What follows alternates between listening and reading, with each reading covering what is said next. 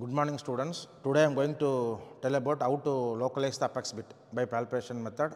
Before that, what is apex bit? You can just see this heart diagram, see this point. So this is the heart which I have drawn. So the lowermost point is this one for the heart and the outermost point. So this is apex bit. It is very clear, the lowermost point and outermost point. So apex bit can be defined as lowermost and outermost point of definite cardiac impulse. Note it down. Now let us go to the procedure. To make it simple, I will usually tell it as 3-step method. Just to concentrate, this is the first step. Yeah, entire palm. So for example, I will keep on the entire palm. Yeah, I am able to feel some impulse in my 4th finger. So what I do, this is first step is entire palm. Then where I kept the 4th finger, I keep the ulnar border. So keeping the ulnar border is 2nd step. Now in the ulnar border, yeah, I am feeling here where I am keeping them. So now what I do, yeah, this is 3rd step. I am keeping the pointing finger. Yeah, I am very clearly able to feel the impulse. So now I have actually localized the apex bit. So 3-step method. First, entire palm, I am feeling it here. 2nd step, ulnar border, I am feeling it here. 3rd step, this. Once I localize the apex bit, now I want to know whether this is in 5th intercostal space or 4th intercostal space or 3rd intercostal space. So one step what I can do is I will keep this as such. I will use my left hand which is free to calculate the intercostal space. But if you are a beginner, it is very difficult for you to keep it hold and make it means very simple. What I can do, I will mark this. Yeah, see here. Yeah, okay.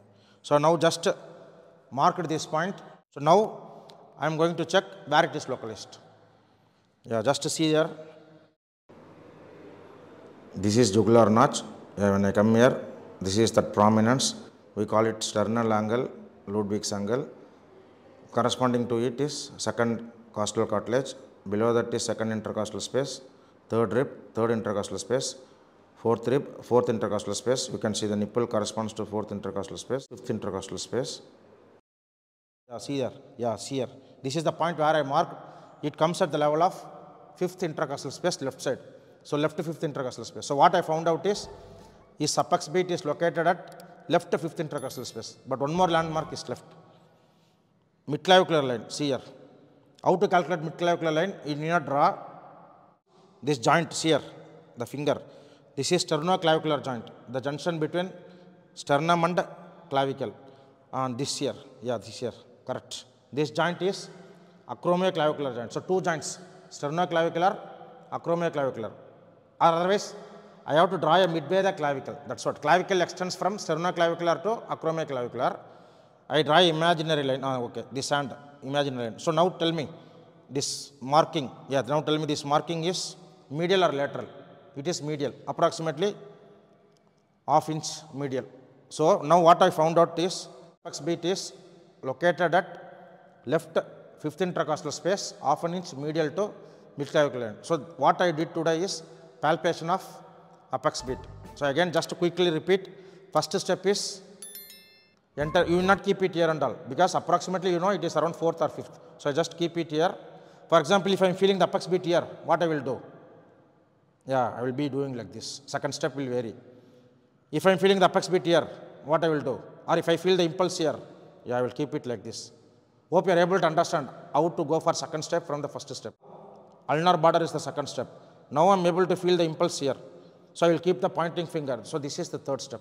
Now question arises, if I am not able to feel apex beat with this 3-step method, what should I do is, it may be impalpable apex. For example, now I am trying to feel, not able to feel, not able to feel, not able to feel. What I will do next step is, so ask the subject to sit and I will try the same method.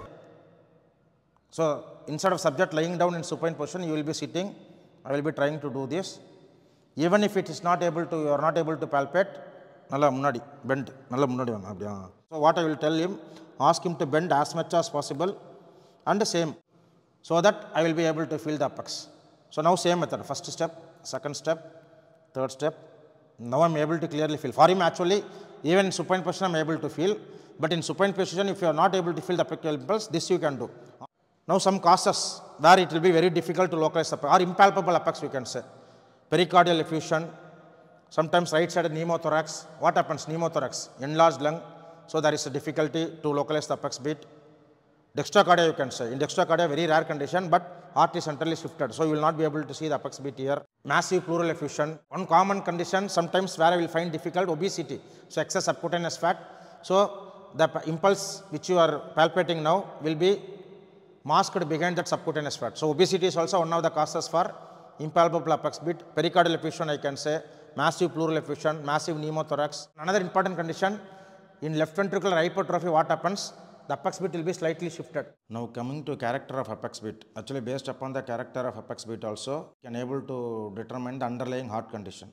Normally apex beat is just palpable and it will not be sustained, but a typical tapping apex beat will be tapping in case of mitral stenosis.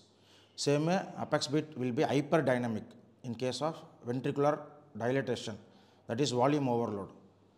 Sustained heaving apex beat, so it will be very longer and sustained in case of left ventricular hypertrophy, which is pressure overload. In this case, we are having normal just palpable apex beat and is not sustained or tapping. Today's video, I have just discussed how to locate the apex beat, definition of apex beat and causes of impalpable apex beat. In next video, we can discuss about jugular venous pulse. Thank you.